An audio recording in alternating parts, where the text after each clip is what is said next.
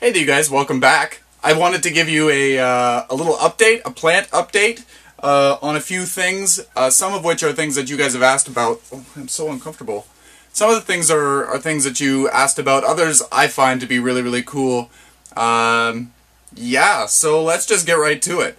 First off, I wanted to share with you my Zygopedilum. It is looking so beautiful. It's got 2 spikes from one growth. They smell so beautiful in the morning. Oh my god, they smell so good.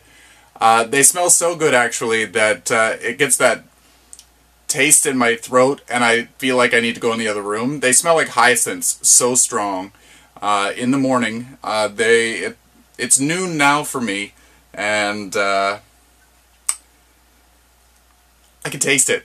It's so strong I can taste it. But it's nice. In the morning, I have these beside my side of the couch, where I am all the time. Got my laptop, doing all my my responding to emails and comments and doing video stuff. So in the morning, it's beautiful. It is beautiful. I can have worse things around me for sure, but it is quite strong. And I guess when it's only centimeters from your head, it's very strong. So one that's been a very, very popular one, so I thought I'd show it to you. I told you that I was going to do an update on this one when I go to repot it, but I'm doing this as a video, so this is the dragon fruit.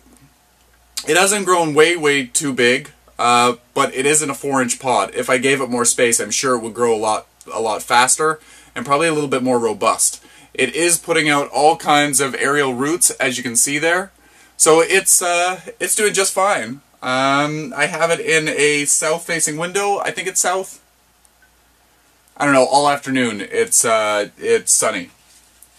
So another one that has been asked about is the little baby dendrobium. I think it's a dendrobium. It did nothing for a really long time, and now it's got a little growth in the center. I thought it was going to make a little offset, but no, it's growing from the center. At first I thought it maybe was going to be a flower spike, but it looks like it's just continuing to grow. Doing what it does. Who knows? Who knows what it will do? As long as it stays alive, I don't care. I've been trying to maintain it, but sometimes you forget to water it. It happens. When things just completely stop growing and they're just green, kind of get bored and you move on to other things. So another one that's been asked about is the Asian pitcher plant. Many of you think that this is Nepenthes ventricosa. Could be. I don't know. Came without a tag. Last year, a raccoon or a bunch of raccoons were playing outside, and they ended up doing a number on it, knocking it off the fence and breaking bits of it off. So it's come through really well. I have it actually in the basement here, and it hangs from the grow lights. So it's coming back. I'm very pleased with it. The pictures are bigger than I expected at this point. I don't know what it's eating. I don't even know if there's any liquid in there. There's got to be something. Who knows? I can't see down in there to see if there's any liquid. Perhaps rain needs to get in there too, and then the digestive juices go in.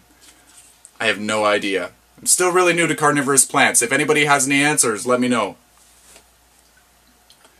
Another one that has been questioned is the Millennium Magic Witchcraft.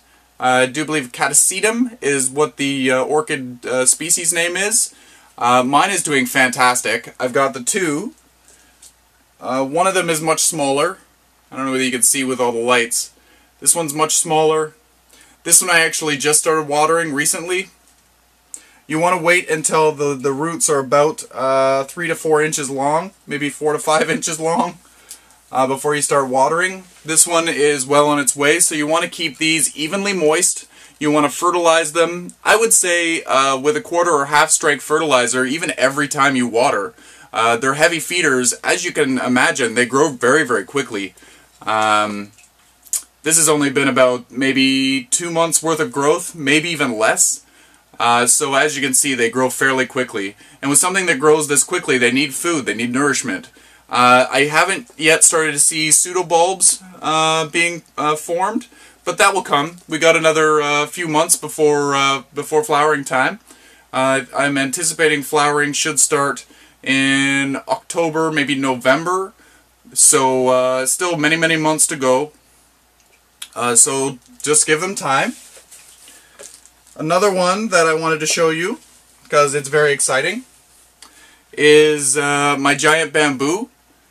It's grown a lot bigger than I thought it would in the first couple of months. It is bamboo, so it does grow quickly, but I wasn't anticipating it to be 10 inches tall by now. I thought that it would just slowly grow, and the seedling one would stay a certain size, and then it would produce an offset, and that offset would be a little taller. But that doesn't seem to be the case. They keep growing taller. I don't know how tall they'll get this season, but I'm very happy with the way that it's growing. I no longer have the dome on the top. No need. Another one. This one reminded me of Suniti. Do you remember the one that we transplanted because it was root bound, and we were having a competition? I think October. We need to look at them again and see whose has done better. But this one doesn't seem to be wanting to stop flowering. The second it stopped flowering again, it put out this flower spike, the tall one. And then I thought, hey, I might be in the clear for next time. But now there's another flower spike already started. I don't know what's happening with this plant. And this plant likes to be on the dry side. I find that if it's kept too moist, the roots rot. And if I keep it bone dry, it seems to be the happiest. I don't know. Whatever it wants, I suppose. And the last one here in this this group here is the Psychopsis orchid. It's doing really well. This is the new spike that's flowering. This one just finished flowering. I really wanted to have the video of them both out at the same time, but I actually just picked off the flower yesterday, so I was a little bit late. So I had two flowers at the same time, which was fantastic. I was all giddy. It was like a fangirl moment. I can't even deal. So we all have those moments with the plants. They excite us in strange ways. So one thing that I did notice with this new leaf here, I don't know whether you can see it, but the new leaf is mottled. I don't know why the new leaf is mottled, but the old leaves don't have any mottling at all. The old leaves are just straight green. Which is interesting to me, because usually the mottling doesn't really go away. So I wonder what's happening here. So I'll keep you updated on this. I hope that maybe in time I'll have 3 spikes from this group.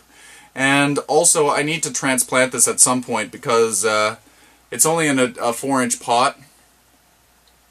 Perhaps later on I'll do a transplant into a 5-inch pot. I'm sure it will like that a lot better. But it's growing just fine. I've never even pulled it out of the pot, so I don't even know what the roots look like. But it seems to be growing just fine. I don't really have anything else that needs to be shared at the moment. The grow space is emptying out, as you can see, because I'm taking it outside. There's still some more things that need to be taken outside, like some agaves, and the amaryllis are going to go outside for their summer grow through. Yeah, I actually have another zygopetalum that's in spike right now as well, but it's not. It hasn't produced any flowers yet. It's producing buds, no flowers. But this one by far is the most impressive one. Another fun thing that I thought of when I looked at this, it's like they're having a game. They're like a little bunch of monkeys on a branch. Some of them are facing upside down, some of them are right side up. Like a phalaenopsis, they'll all kind of adjust themselves as they're opening, and they're all facing the same direction.